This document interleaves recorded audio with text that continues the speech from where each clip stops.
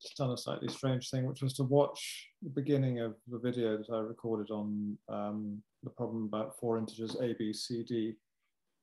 And at some point, I had a reaction which was, but don't stop there. You were on the point of solving it with a solution that was neater than the one that I came up with.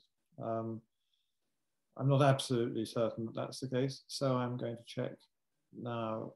I'd rather do it videoing myself checking than writing it down on a piece of paper and simply reporting on it. So just what was the point that suddenly made me think there might be a nicer solution? It was back here when I defined this number theta. So actually, perhaps I ought just to sort of remind you what the problem was. So we want to show that for every positive integer, if A, B, C, D lie in increasing order strictly between n squared and n plus 1 squared, we can't have that A times D equals B times C. And so what I noticed was, when I was thinking about it first time round, is that if B over A equals D over C, then B minus A over A equals D minus C over C. But B minus A and D minus, well, A is different from C, so therefore B minus A must be different from D minus C. And the thought that I've now had is that A and C are very close to each other. I mean, their ratio is very close to 1. But B minus A and D minus C are much smaller integers, which should suggest that their ratio cannot be all that close to 1. And I think that may actually just be enough to solve the problem. So let's just quickly check that. So we say that if, I'll write it this way around, if B over A, hang on, we had AD equals BC. Yep, so then B over A equals D over C. And therefore, B over A minus 1 equals D over C minus 1. So that implies that B minus A over A equals D minus C over C. And in fact, that's what I was just saying. That's not the most convenient version of what I want to say, which is that, let's rearrange once more.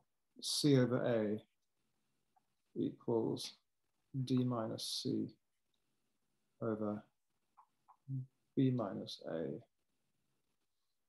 And we can go even further. So my claim is going to be that because C and A both lie between n squared and n plus 1 squared, exclusive, this ratio is very close to 1. And I want this ratio not to be so close to 1. So it makes sense to subtract 1 from both sides. I don't see it instantly in advance how that's going to help algebraically, but it surely should do. So subtracting 1 from this, that implies that C minus A over A equals, then this minus this, D minus C minus B plus A over B minus A. So what can we say about the left-hand side? I want to argue that this is quite a lot smaller than this. So what is this? Perhaps I can even just, so this is, so the left-hand side is less than or equal to, so C minus A, let's not worry too much about exactly how small C minus A, how big C minus A can be. We certainly know that it's at most n plus 1 squared minus n squared. And if we need a more accurate estimate later on, we'll go for that. So I could improve this to sort of 2n minus 2 or something probably. And then A is at least as big as, and again, in the same spirit, I'll say n squared, even though I could improve that to n squared plus 1. And then if this turns out not to be enough, as I say, we'll go back and try and improve it. So the right-hand side is greater than or equal to, well, we know it's not 0. So actually, the modulus of the right-hand side, let's say, is greater than or equal to 1 over, and then b minus a is at least 2n plus 1, which troublingly is not quite small enough. So I'm not quite big enough to be bigger than this. So this is sort of roughly 2 over n, and this is 1 over 2n. And that, unfortunately, those two statements seem to be extremely consistent with each other. So that's a little bit annoying, because it still feels as though this approach ought to work. Now, if I did take a lot more trouble with, actually, how small can d minus c minus b plus a be? So the difference between d and c and the difference between b and a. And notice that actually, if this top thing is 0, we get a plus d minus b plus c. So it's the same sort of consideration that we had before, whether this thing was, oh, and actually, come to think of it,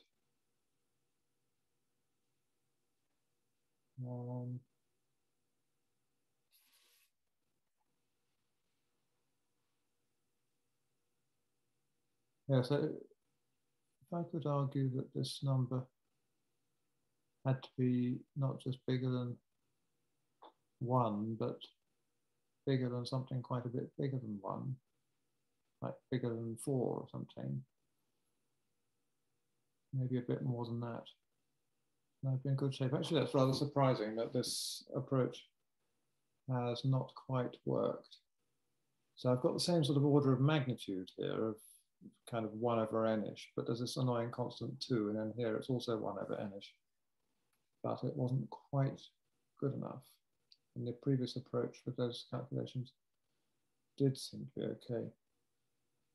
So I'm now feeling as though if I were to put in the effort to get this to work, I would find that I would in fact end up with calculations rather similar to the ones I did before, after all.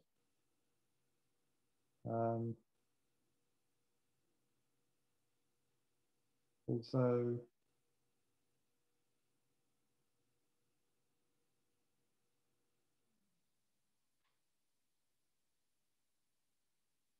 yep, I'm now not so confident that this approach works. So I'm not quite sure what's worth doing. Is it worth struggling with this? I thought it was just going to come out straight away. If it doesn't come out straight away, then it's not likely to be much of an advantage over the original approach. But I'm still slightly, can't quite believe that I haven't made a little bit of a mistake somewhere.